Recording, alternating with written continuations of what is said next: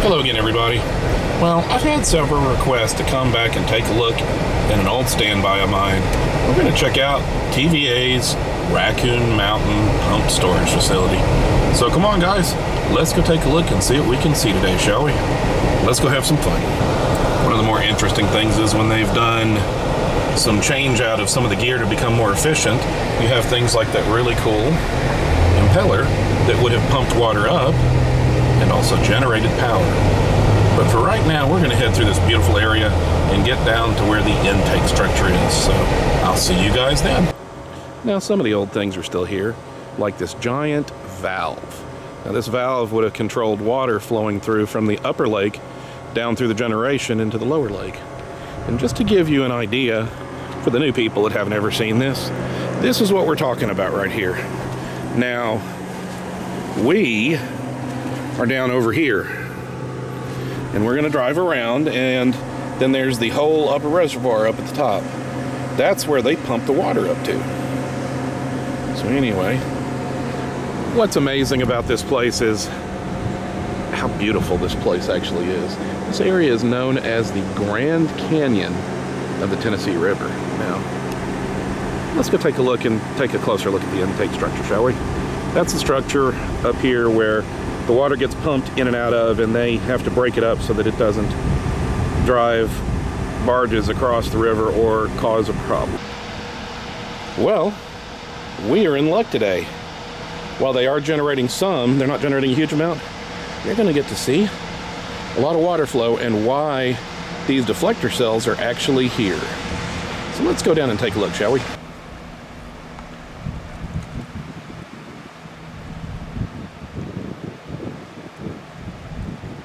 Water comes out, hits those, and it breaks it up so that it's not going completely crazy. Now, I have been down here sometimes when the water went absolutely crazy when they were generating a lot, and the water actually gets up higher than those metal rails. But we're going to go down here and take a closer look.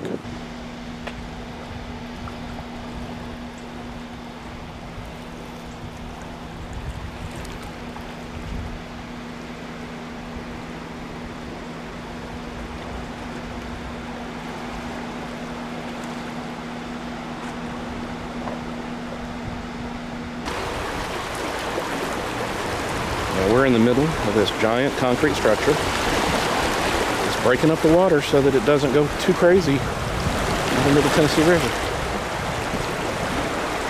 You can see that that giant structure there is where the water comes in and out of. And it goes down deeper a little bit from here. More importantly, after the power gets generated or the water gets pumped, the lake up there.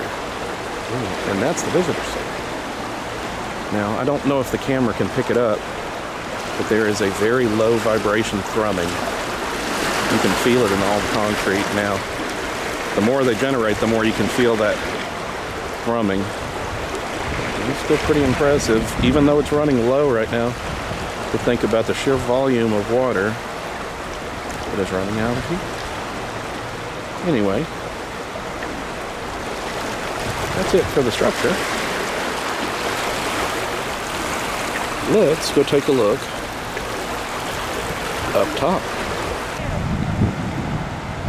Well, I think that's a sump pump thing. I've never found out precisely what it is, but it's definitely off to the side, so it probably is a sump pump area where they drain some of the working areas that just started happening just a second ago.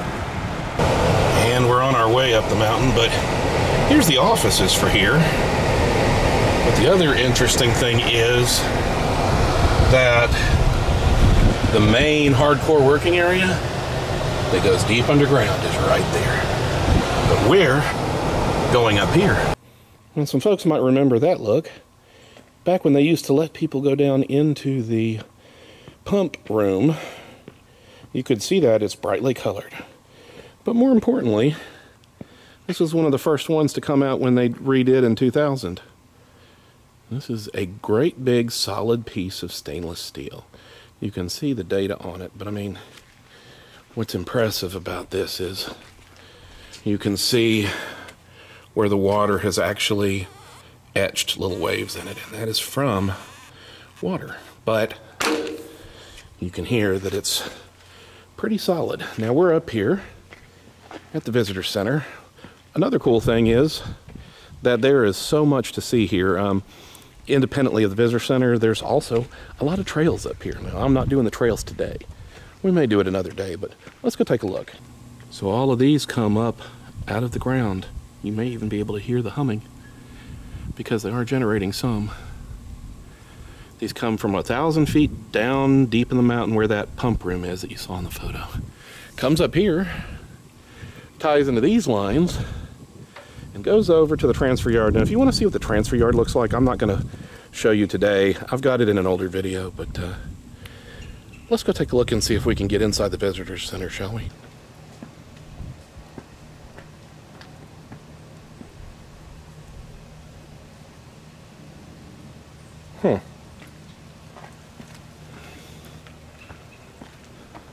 They've added a lot more stuff since I was here last time. The Diary of a Water Droplet. This also talks about a lot of the evergreen forest and a lot of stuff that grows up here, and that's supposed to be a sunflower looking solar generation, but I don't know if it's generating or not. Anyway, you can see this is the central shaft. Back in the day, you could have ridden in an elevator all the way down and seen it, but since 9/11, they don't let that happen anymore. I want to say hello to the new visitor center. They've got some of the old displays, and they've got some new displays. Pretty cool. You really need to come up and take a look at it. I told you about all the trails, so there are plenty of trails up here. Another thing is, oh yeah, we're doing pretty good. Take a look at this. This is why they call it the Grand Canyon of the Tennessee River. We'll get outside and take a look at it here in a minute. Now remember, we were down there. Now one of the coolest things about coming to the visitor center is this. I know Snooper's Rock has got a heck of a view, but I have always been partial to this view. And apologies, we have some clouds running in, but the colors on the other side of the gorge usually pop quite amazingly. And you can see that they're still generating power down there, and the Tennessee River goes by. Anyway, let's go take a look at the intake structure, shall we? Now, before we get over to there, you can see that the intake structure's there. And then the water goes down 1,000 feet. And then goes to the power plant chamber. And you can see all the other chambers and the access tunnel and all that down there. And then the elevator shaft, which people used to ride down. And the transmission cables. And then the switch yard goes out. So this one facility, when it's running at full tilt, can power 900,000 homes. Well, this is something I haven't seen before. Evidently all of the vultures, or turkey buzzards, whatever you want to call them, are camping out on the rail. This might be interesting. Huh.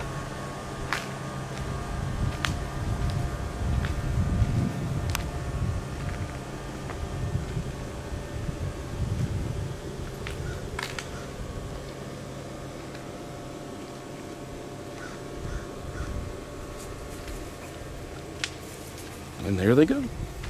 Those are some really big birds to be perching like pigeons. It looks like the lake's pretty full today.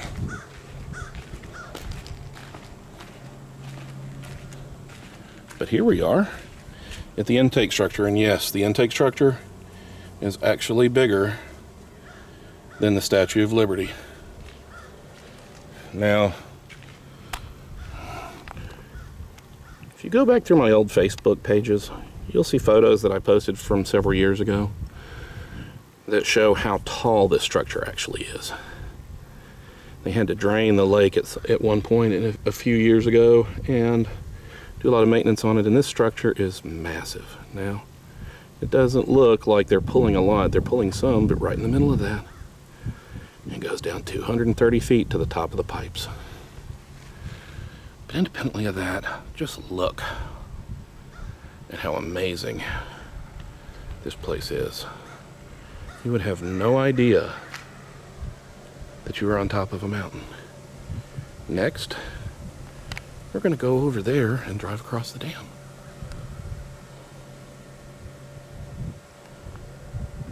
So we're going to go ahead and buzz over there.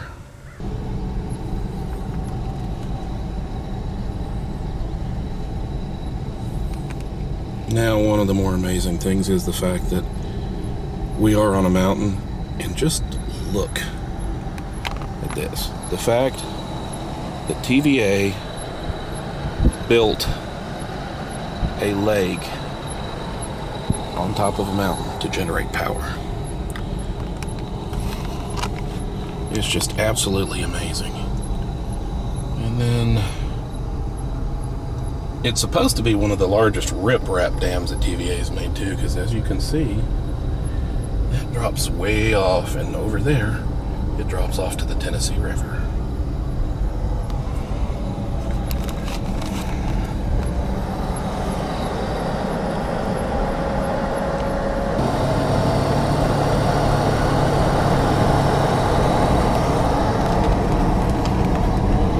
Well, guys, hope you've enjoyed our revisit of the Raccoon Mountain Pump Storage Facility. If you want to see a more in-depth, I'll put the link to my original one in the description below. As always, I'm off to go on some more journeys. Until then, why don't you go on some journeys of your own? We'll see you next time. Bye-bye.